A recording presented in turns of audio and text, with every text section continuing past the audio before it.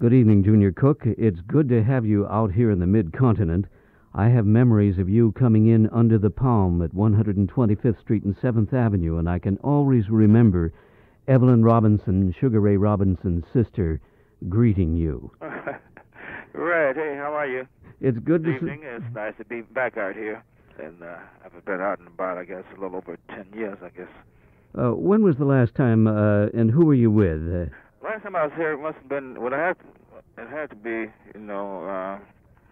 maybe around 72 or something. And I was with Freddie Hubbard at that time. If not a little before, because I think I left his band in about that year. Well, you certainly have, those hash marks, those veteran experiences with Freddie Hubbard, George Coleman, and Elvin Jones, and people like that. And I'd like to go back to those. There are always halcyon days. Mm-hmm. I'm thinking of the days with Horace Silver and Alfred Lyon of Blue Note Records and those projects. Mm-hmm. Right. And also, too, with a remarkable recording engineer, Rudy Van Gelder. Yes, and indeed he was. That was almost the beginning, right? Well, that was, I guess, the beginning of my recording career, at least. But I had a brief period that I played with my all-time hero, the greatest, Dizzy Gillespie, right before there. And as we talk right now, Dizzy has just celebrated his 68th birthday. That's right. Yes, indeed. And he's still the king. Oh, he is that. Well, your experiences with Dizzy, you were quite young. Indeed, yeah. What was your first impression when you were on stand in his organization? Well, before I got on the stand, it was terror. Combination of terror and unbelievable. How it came about at the time, this was when James Moody was going into Overbrook, you remember? Yes. And he had been working with Dizzy, and Sonny Stitt did a brief period while he was in transition there, And Sam Jones was working in the band, Jimmy Cobb at that time, playing drums in Junior Mass. So Sam being from Florida, and he knew me, and he was trying to, help the younger guys along and stuff. So he literally took me out there, I think I'd met Horace, went to Washington, D.C., I think, with a group called the Deltones, a vocal group, kind of have rhythm and blues and doing some things for female singers and a male singer, trio and myself. And we're doing like theaters like the Howard Theater and stuff, which is... And the Apollo. For the Apollo, Yes. And that's where I met Horace. He came up at a club. He was working in Wildwood, New Jersey, I think, and Lou Donaldson was playing in Washington. And I went around to sit in with Lou, and that's where I met him, and he heard me and told me to call him, and he got to New York. And we missed each other a little bit. And then, like I say, Sam took me out. I was playing at a club called Connie's across from Small's Paradise in New York. And Sam Jones, took me out to Dizzy's. I said, well, okay, I'll meet you later. He said, no, we going right now. I said, so he had me. No way you could escape. So I got to rehearsal when you played as Dizzy and James Moody and Sonny Stitt. I mean, give me a break. How old were you then? At pressure, I was 24, Oh, I can remember Snooky Young telling me about the first time he joined Jimmy Lunsford's band. Mm-hmm. Jimmy said to him, and this was in Washington, Snooky, you go out in front and listen to the band. And at that time, Snooky listened to the band. He was so nervous and terrorized that he said he went outside and literally lost his dinner. Yeah. I don't know if that was the same kind of fright that grabbed you. Yeah, it was that. I just probably didn't have no dinner at the time to lose. But I can tell you I was never more frightened. But one thing I always remembered to this day, and when I meet a younger musician and I know how that period, can be, kind of unnerving for them, I remember he told me, because I was playing soft and whispering and Fred and stuff, and, he said, hey, play it out loud, If you go make a mistake, I'll make a big fat one, that's cool. That's what rehearsal was for, and, so what he was saying, it's okay to make a mistake, let's make it now. Let me hear it, and then we can correct it, and that made me feel somewhat more relaxed, and he was great that way. So that's a little thing I remember from all the way back there. And Dizzy, so I'd been kind of, after that, I think Dizzy went to Europe with one of those jazz philharmonic things, you know, they do with Norman Gratz and stuff. And I'd been kind of jamming with Horace. I'd met Clifford Jordan. We came to, this was about 1958. And I came to New York about the same time, and we were, you know, got to be friends. And he was working with Horace, and I think, and subbed for him a couple of times, you know, because I was kind of familiar with Horace's music. And anyway, you know, one of my favorites and stuff. And then I think Clifford changed bands. He went with Max, and at this time, I think, you know, some of my influence was, he kind of heard a little Hank Mobley influence in me, you know, they had worked with the Jazz Mission together, you know, and some of his early dates. So I think that's how the gig came about. well, that's certainly a fascinating story, Junior Cook. You joining Dizzy Gillespie and also branching off and going out with Horace Silver. I'm telling you, it's unbelievable. For me, you know, it was a dream come true. And that was, and those days with Horace were really exciting. Like I say, you know, we were very young, and I made my first trips to Europe with Horace, I think in 1959, you know, Gene Taylor, Louis Hayes, Horace, and Blue Mitchell. Well, Before that, Louis Smith worked with us briefly, the interpreter from, originally from Memphis there. He teaches out in Ann Arbor now, I think. I saw him about a year or so ago. Still sounding good. And he was looking for Blue, I think, and we hooked up, and Blue came up and joined us. And about May of 1958, I think. And I made my first trip, like I said, to Europe, and that was very exciting and great. And so, anything else you want to?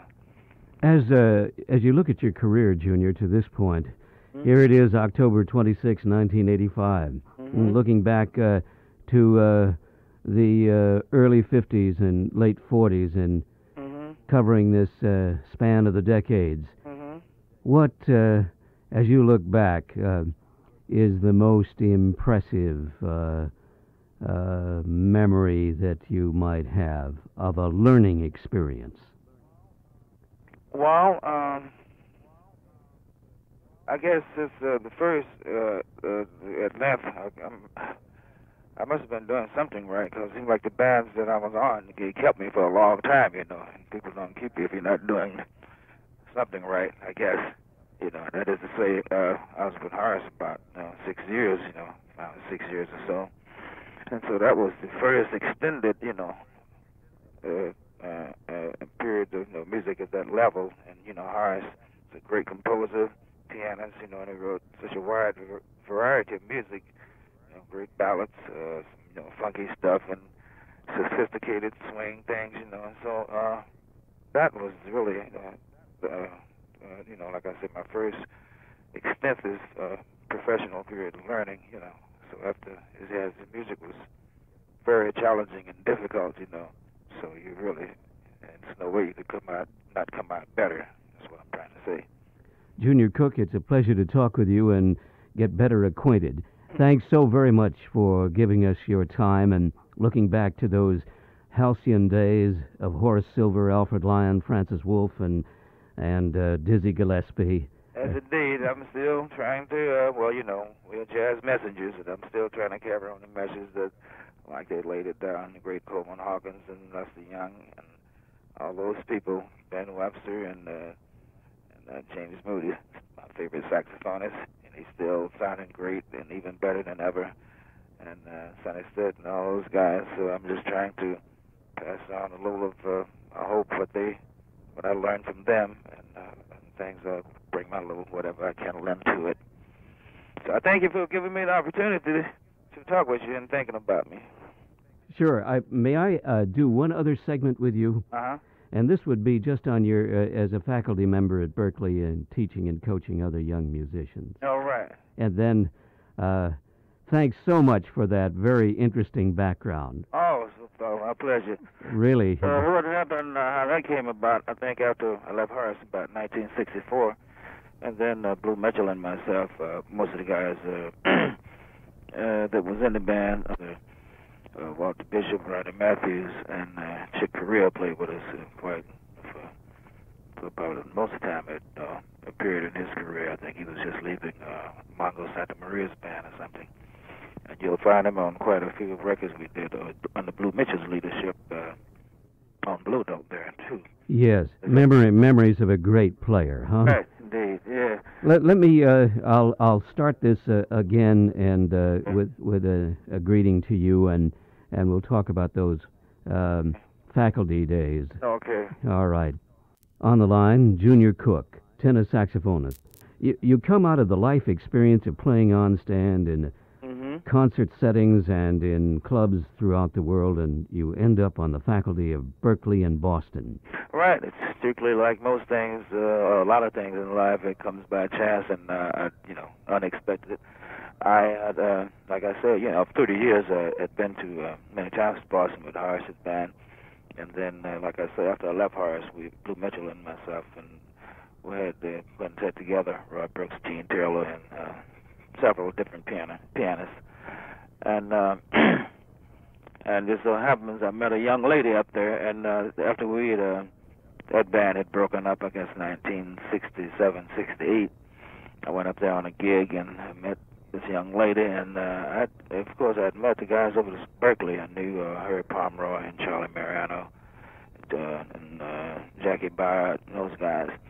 So I was hanging out up there, and they said, listen, why don't you, since you're not working and traveling steady now, why don't you, come on over here and just do some jazz workshops, and if you want to, take some courses. And so since I wasn't working and traveling, it was, I wanted to be around music and active in music, and that's how that came about. So I had a pretty free situation there where I took some arranging courses and composition and things like that. And at the same time, I had just conducting the jazz workshops, which was, I would have the students come in, and if they wanted to try some of the compositions they had, composed or written, and I just try to help them over the hump, some of the hurdles of when you're first starting, trying to put things together, learn how to improvise and stuff like that. So that's how that came about. What were the rewards and satisfactions? Well, that's what the reward was. I got to be around music, and I could still play some. And then I learned that I learned that I could, how to try to, all teaching, I guess, is self-learning and whatever. But it helps when somebody that has traveled that road a little bit can help, like I say, help you over those first hurdles, and so, I just say, this is some things I've learned and tried, and, this might help you and work on this. And it was rewarding to me to find out, because I was learning still myself also. And it's good. It's a good feeling when you see that you kind of lit a little light, give somebody a little more insight. They can say, oh, wow, this is just maybe a simple little thing can help them over, along the way, and you find out that you can, get your message across and convey whatever it is you're trying to say. And that's a very good feeling, when you can see the improvement. Sometimes they're a little too close to it themselves. They think I'm not getting anywhere, and but you encourage them to keep trying, and and I can hear the improvement in you, and like that. So that was best reward for me. I felt good about just trying to help and pass on little things. Maybe I learned a little tip here and there that some of the musicians that I've met and that passed on to me. Junior Cook, thank you so much for giving us some insight there as a practicing member of the faculty of Berklee College in Boston. That's right, and still a practicing member of the saxophone fraternity and the jazz world, I hope. And I'm still practicing, and I'm still trying to improve and learn more